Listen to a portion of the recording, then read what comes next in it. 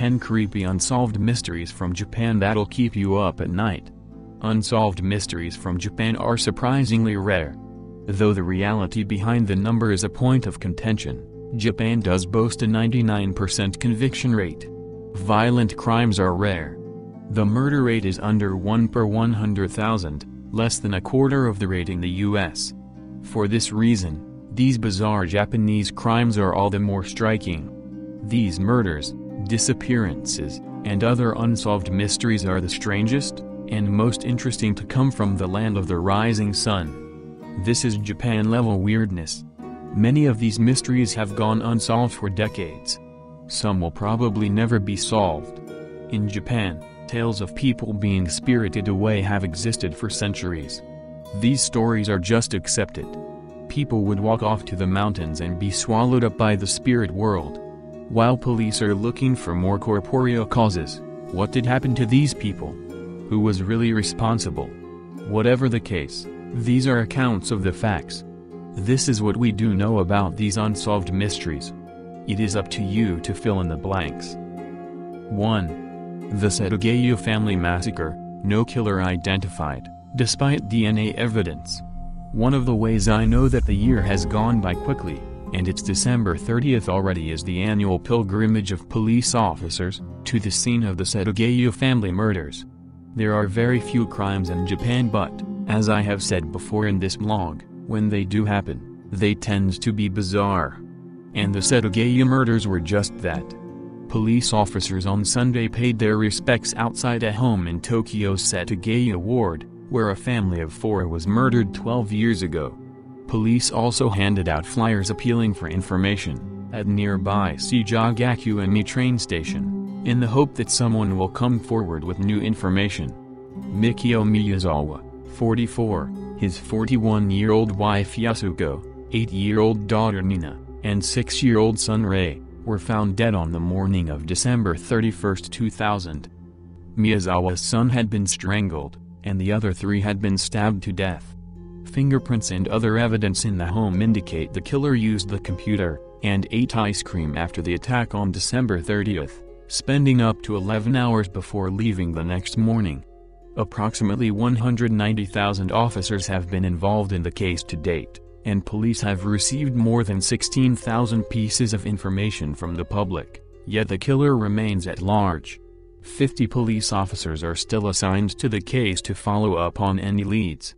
The reward was raised from the initial 3 million yen to 10 million yen, for information which leads to the killer or killer's arrest.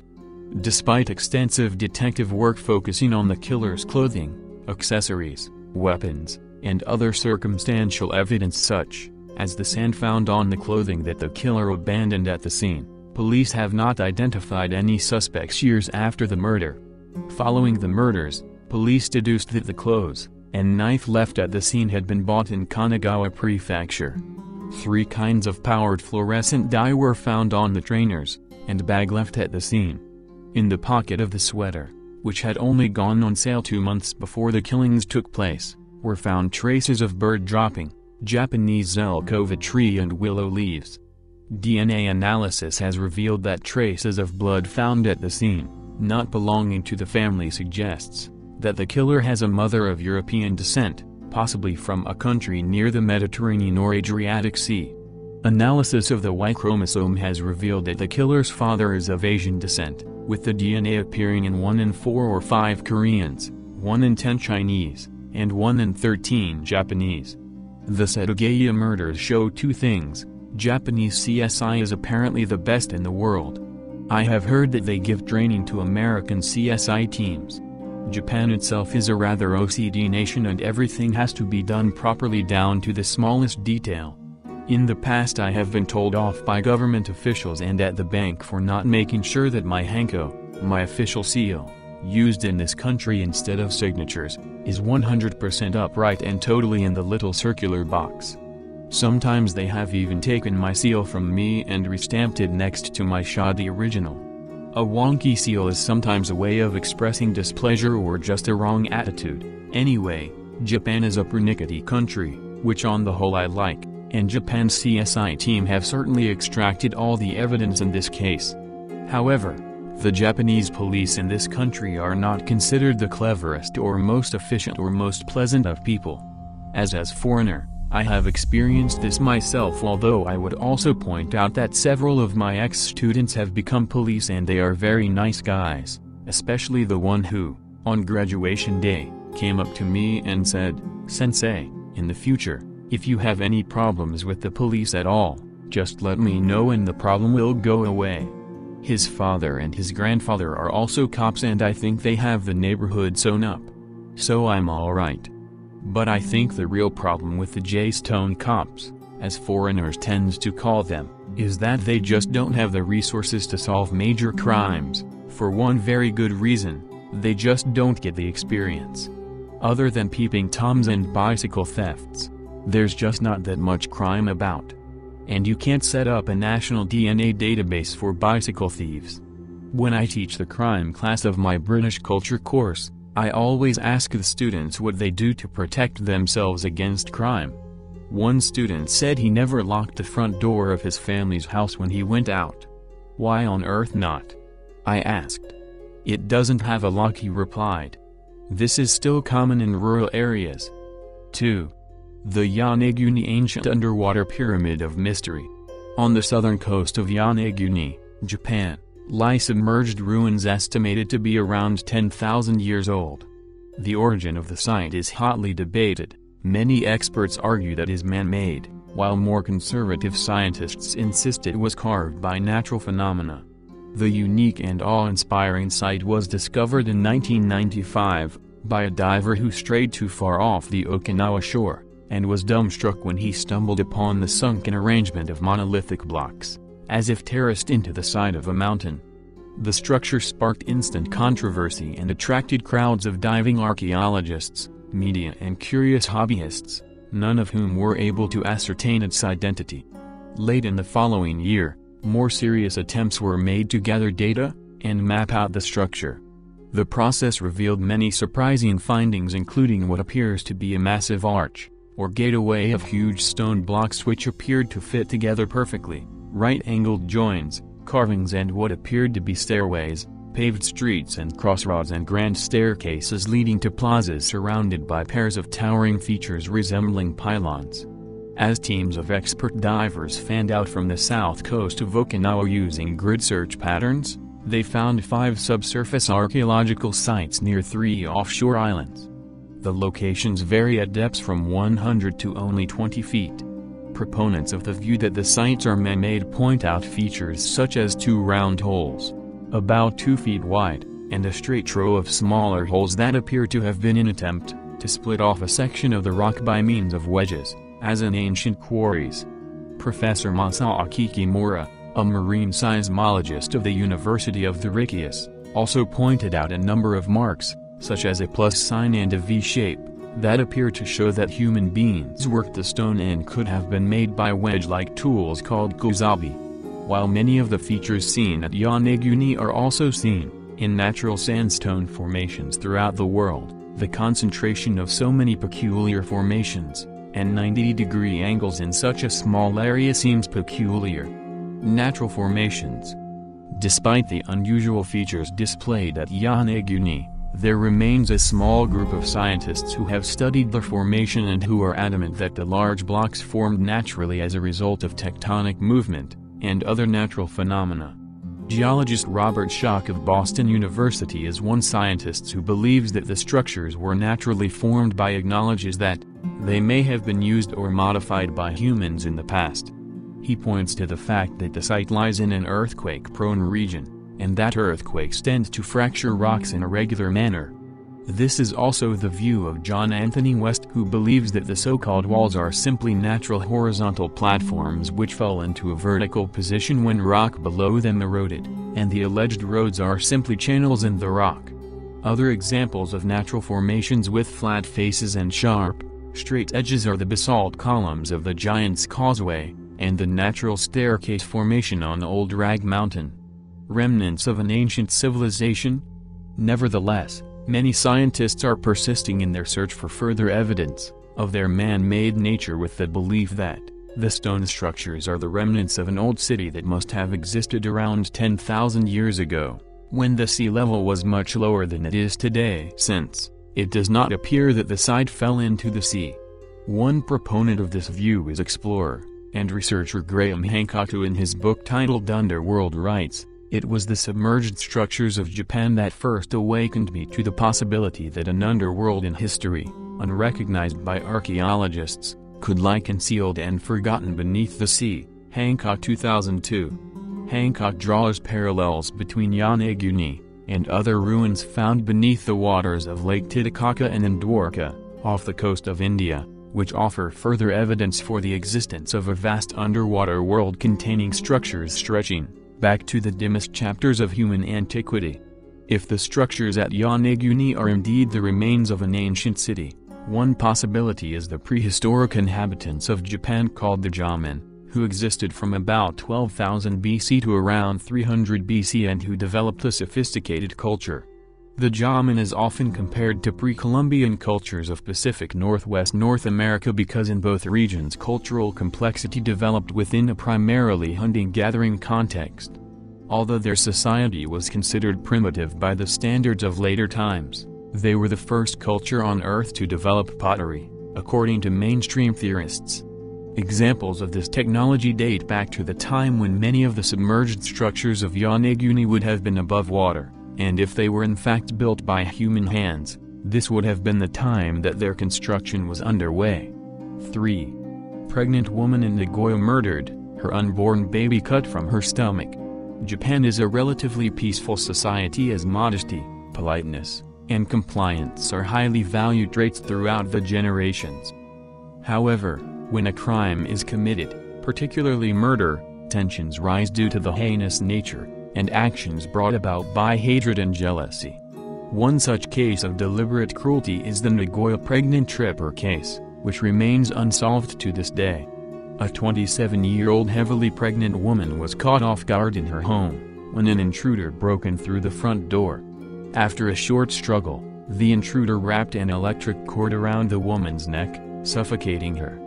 The intruder cut a vertical 38-centimeter slit in the belly of the victim, before removing a live baby and cutting the umbilical cord. The intruder quickly fled after removing cash from the woman's purse. Hours later, the husband returned home to find the corpse of his wife, and a conscious baby. When using a towel to wipe the residue from his baby's body, the husband realized something had been crammed into the cavity of the woman's stomach.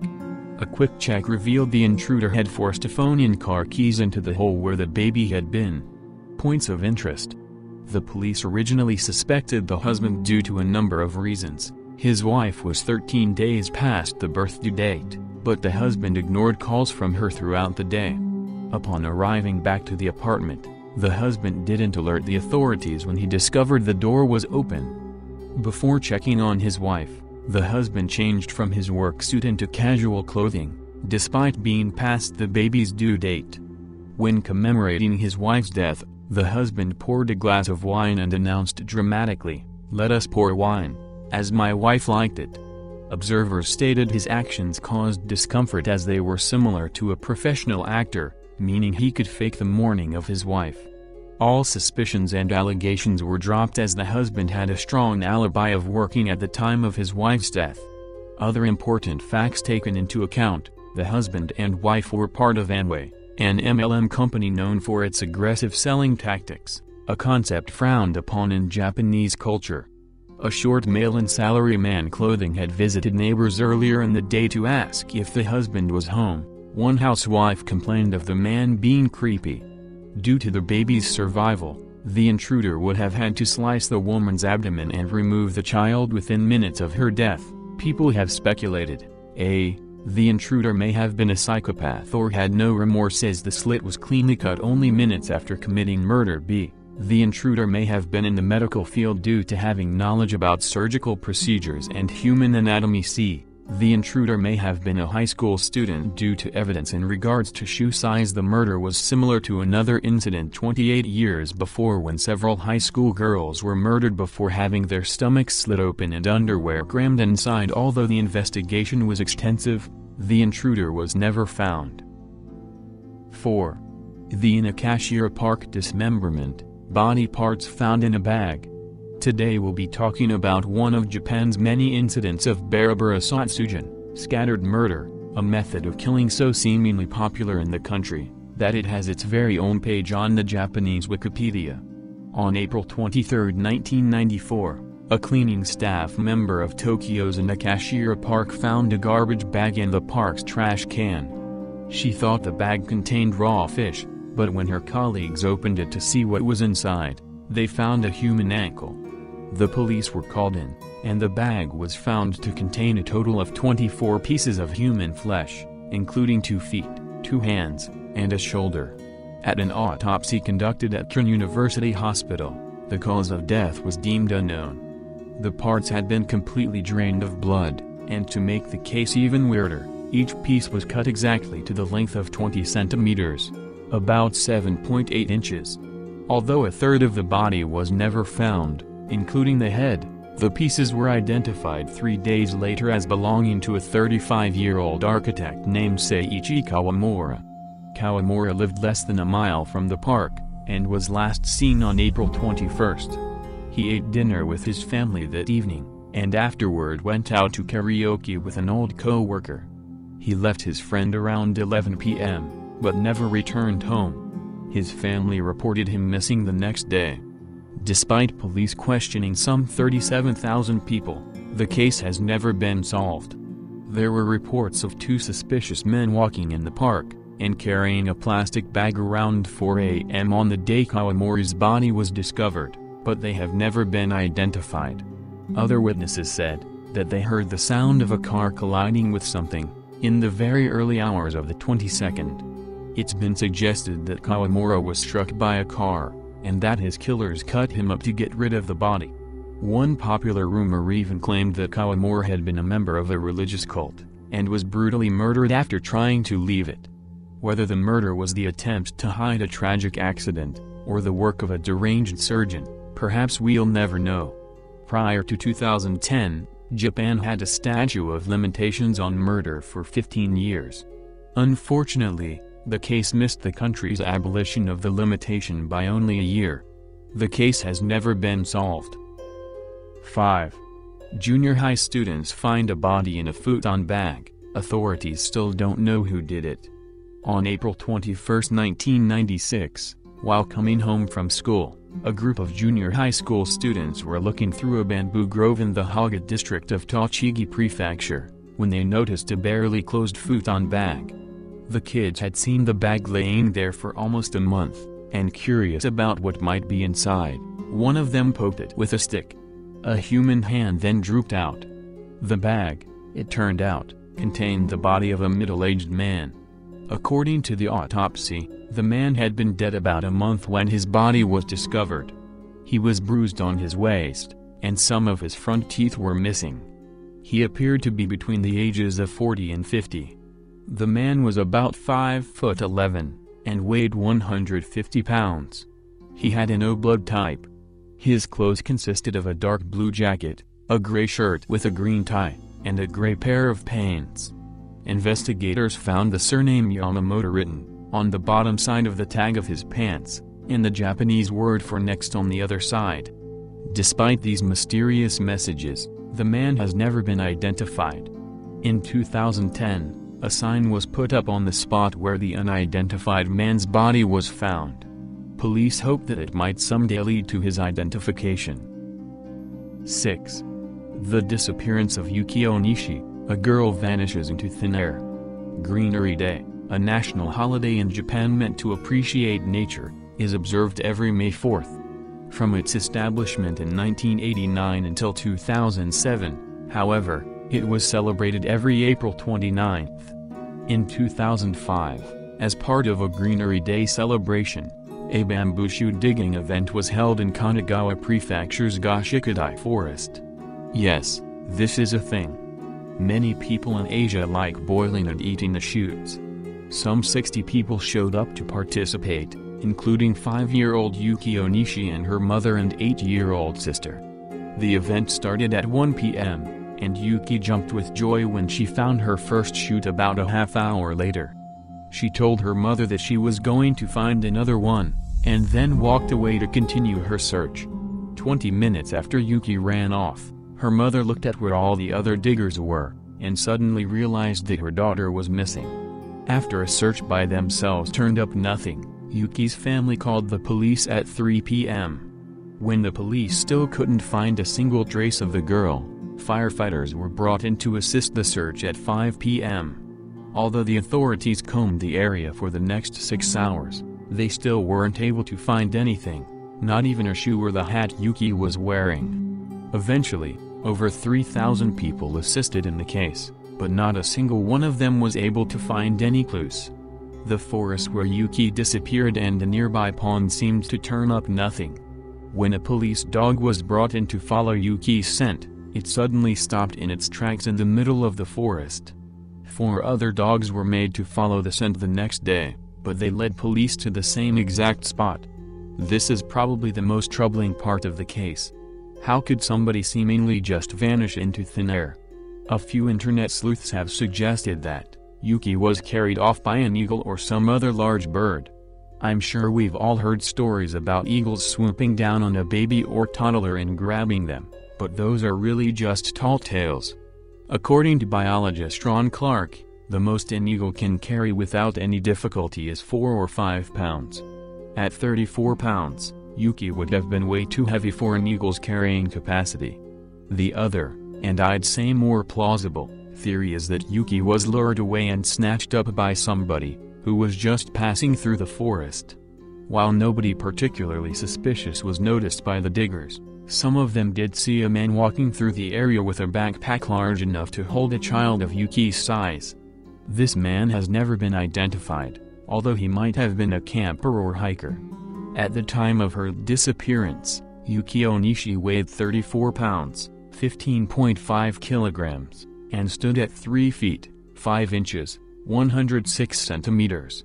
She was wearing a pink hat, a long-sleeved shirt with a red and orange pattern, white gloves, long blue pants, and pink shoes. She was 5 years old, and as of the time of this writing, would now be 15-16. A website set up for Yuki, which Japanese speakers can access here, offers a printable flyer and contact information for anybody who might be able to help. 7. The cyanide-poisoned oolong tea murder. A case of poisoning that has hit the quiet, rural communities of Nagano Prefecture may have been the act of a person familiar with the operation of the local supermarket where cyanide-laced cans of oolong tea were placed, police officials said Friday.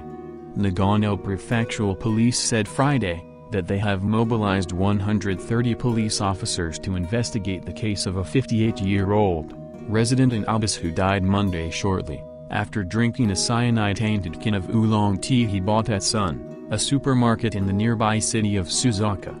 The victim, Ikejiro Nakazawa, was originally believed to have died of cardiac arrest.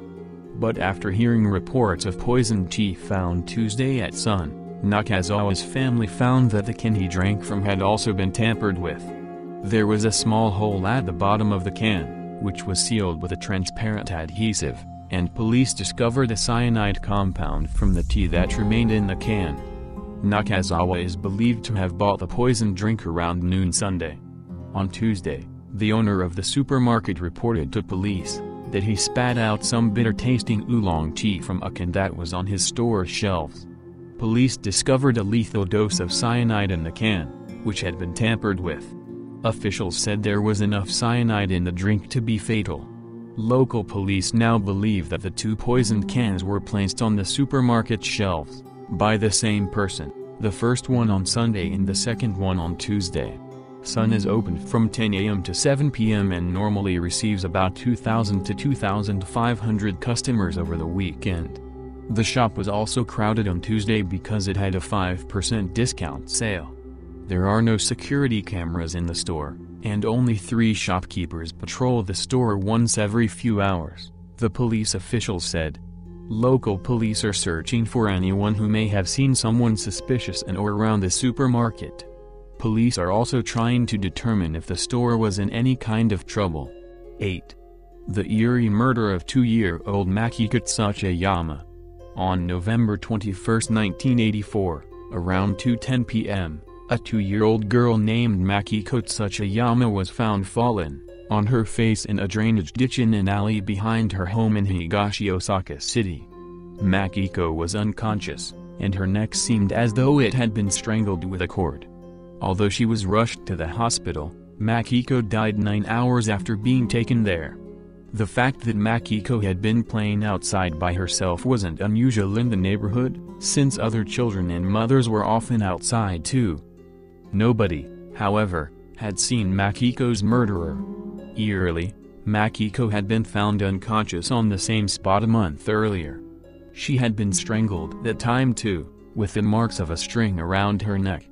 Unlike the second time, she had regained consciousness shortly after being taken to the hospital. Immediately after this first incident, Makiko's grandfather received a strange phone call from an unidentified woman. The woman was crying hard and speaking incomprehensibly. He tried talking to her for 2 minutes, before she suddenly said "I'm sorry" and hung up. Makiko's grandfather had not yet heard about Makiko's incident, and thought the woman had gotten the wrong number. For the next few days, he received several more unexplained phone calls. Every time he answered, he heard only silence on the other end. Police originally thought the first incident was an accident. They concluded that Makiko had gotten her neck hooked around a vinyl strap that had been attached to the door of her house. After Makiko died, however, they decided to launch a criminal investigation. It was strange that Makiko had been found in the alley, since she had refused to go anywhere near it since the first incident. Since there were no scratches on her face, it was suspected that somebody lured Makiko away, and then strangled her in a different location. In the 30 years since Makiko's death, neither her killer, or the mysterious woman who called her grandfather have been identified. 9. The murder of Yoko Yoshida. On September 29, 2000, around 1 p.m., a census taker collecting information in a Tokyo apartment complained to management about a room that had a terrible smell coming from it. When management sent a janitor to check the room out, he found that the door was unlocked. Inside, he found the body of the woman who was living there, a 28-year-old manga artist named Yoko Yoshida. Yoshida, who lived alone, was laying on her back on her bed, wearing only a t-shirt. As the autopsy determined, Yoshida had been strangled to death. She had been dead for at least 10 days by the time her body was discovered. Her room showed no signs of disarray and nothing appeared to have been taken. 3 million yen and a receipt from a convenience store dated September 18 were found in her purse and wallet. Police suspect that Yoshida had known her killer, and since she was a manga artist, some suggest that she was killed by a crazed fan. Yoshida had been active in the doujinshi, self-publishing, community since she graduated high school. Her killer might very well have been somebody she knew, but police have never been able to find any shady acquaintances or witnesses. 10. The murder of the Miyazawas.